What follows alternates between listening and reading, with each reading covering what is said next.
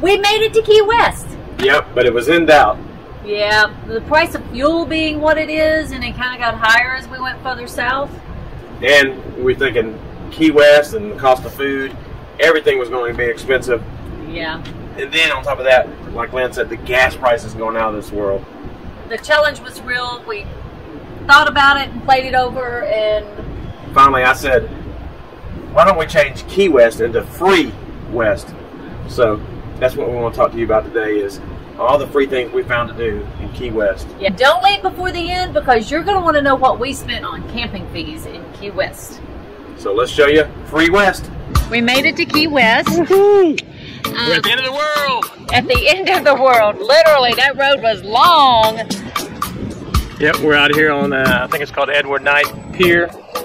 Just a beautiful, beautiful water. I'll get Lynn to show you a little bit over here in just a second. Just beautiful water. Yes, we're amazed at the watercolor down here, because it's not like other beaches that we've been to.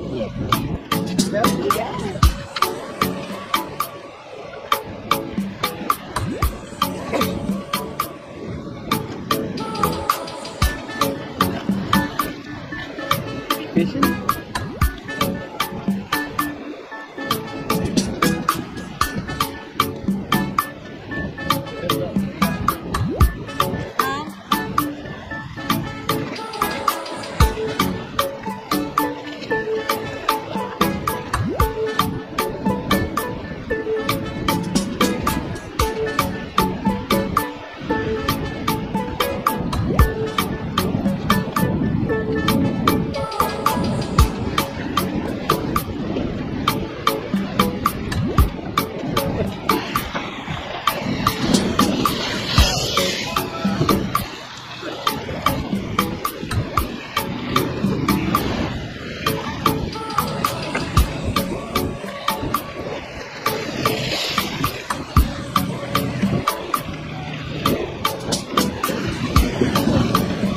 Hello.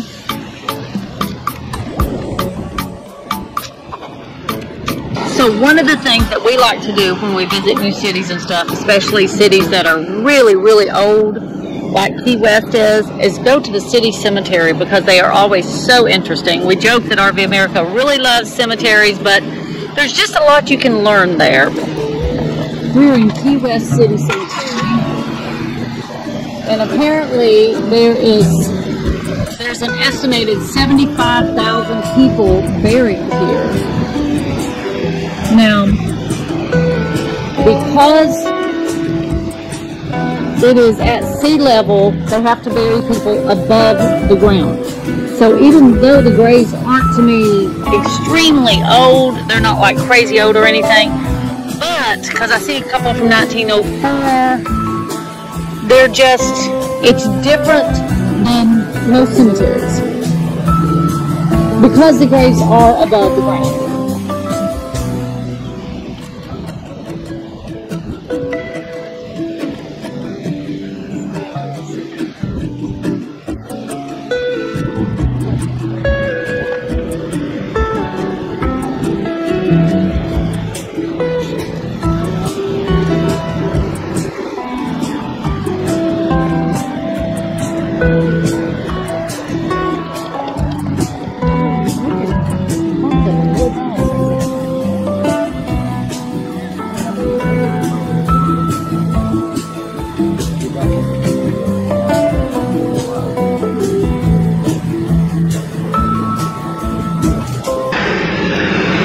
One of the things you have to do when you go to Key West, if your husband's driving, is wear your seatbelt. I'm just kidding.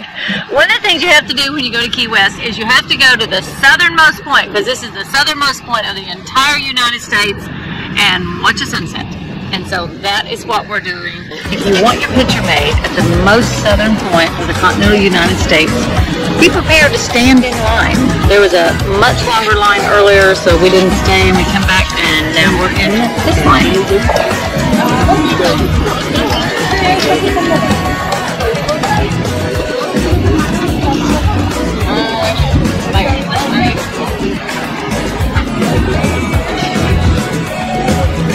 Got it?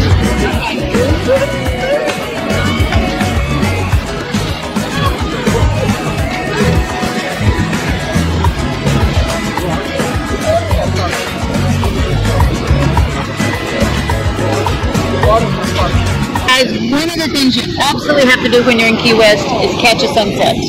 That's right. And we're going to show you the place to go, and you're going to have to catch it next time you're down this way. But watch out for the chickens.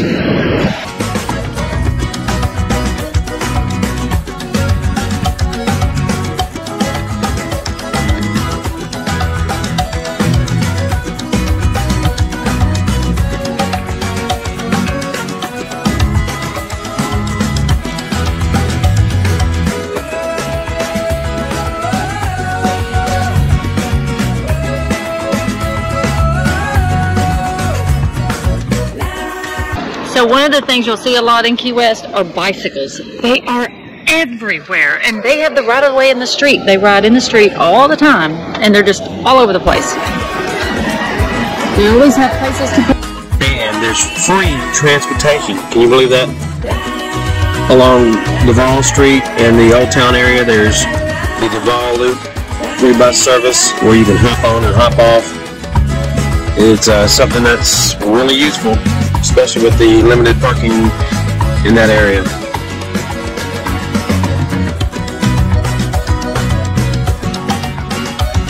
So when you take your pet with you to lunch, be wary because the chickens are everywhere and they really tear the dogs all to pieces because they're not used to seeing chickens everywhere. We literally had to hold Bella the whole meal. One of the fun things to do is stop and take a look at those chickens. Just kick back, find a shady spot, and watch the chicken and roosters do their thing all over the city. Also, if you keep your eyes open, you'll probably see iguanas.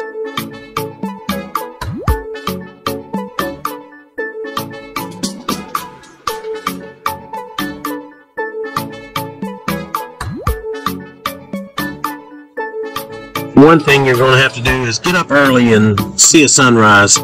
It is beautiful coming up over the water.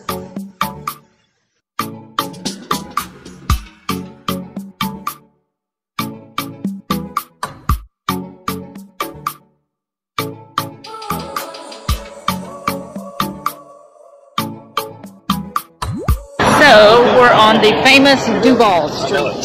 It is a street that they say you must go down when you go to Key West. Oh, t-shirts! Squirrel! $9.95. We'll come back. They really have a little bit of everything down here. Lots of shops.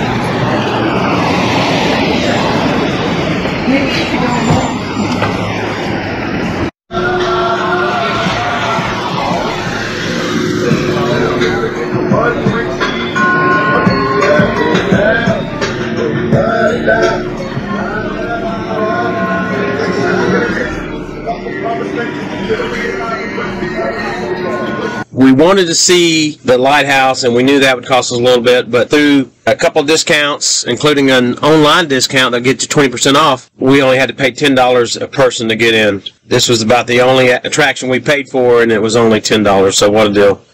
So guys, we're at the Key West Lighthouse, which is a really cool place. If you look right behind me, you'll see it. And I thought I'd give you a little history on the lighthouse. Hopefully you can hear me before I went in.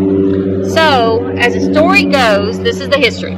A wealthy New Jersey businessman bought the island of Key West in 1821 for, yep, $2,000. Can you imagine? He really got a deal when he did that in 1821.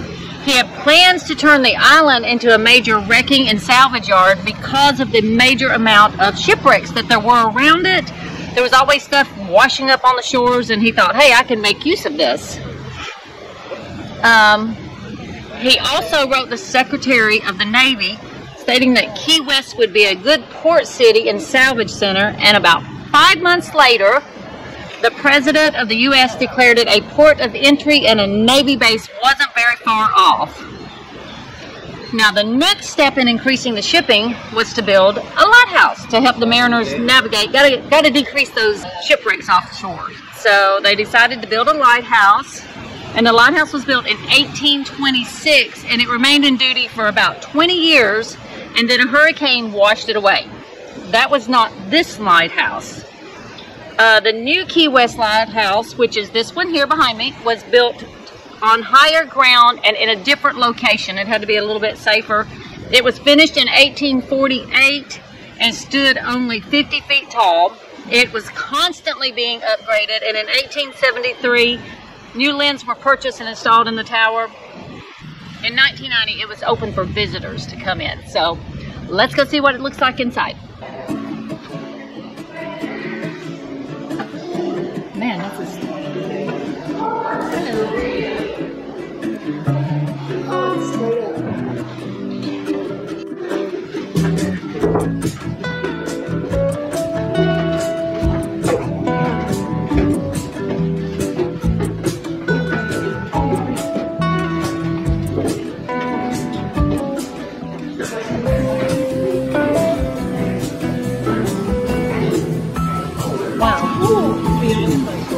Look at that big ship over there. The curvature of the earth begins to turn 7 miles. Now when you gain elevation, yeah. So Cuba is 90 miles from there, straight that way.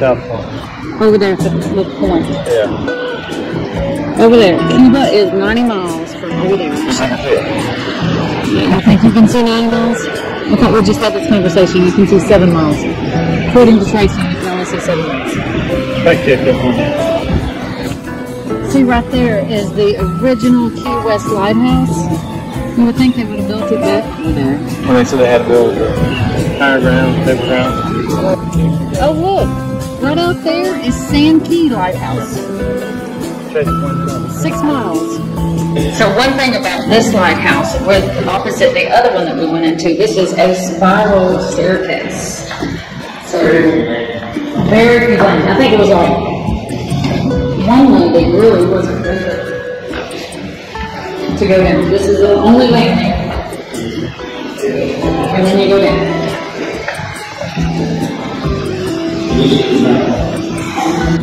They did point out that this point is where they added the additional staircase to go up even higher. In 1894, they added the additional height to the lighthouse. So because the trees were growing taller and taller, they need to get above the trees. The steps are also narrow.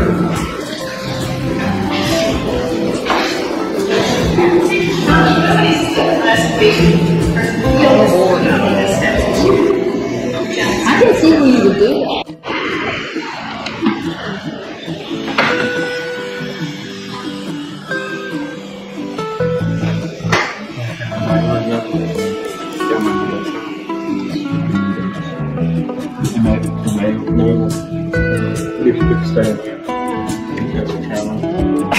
The guy at the lighthouse said at one time there was 11 people living in this house. Another tidbit. Being a lighthouse keeper was mainly a male position, but this lighthouse over the years had 3 different women that were the principal lighthouse keeper. Usually this was after a passing of a husband, and since they knew the job so well, that they kept on to do the job. So at this point of the video, I want to include some free stuff that I found that you could do that we just didn't have time to do. So we were only able to be there a couple of days. So here are the things Danny found that we missed that are still free to do in Key West.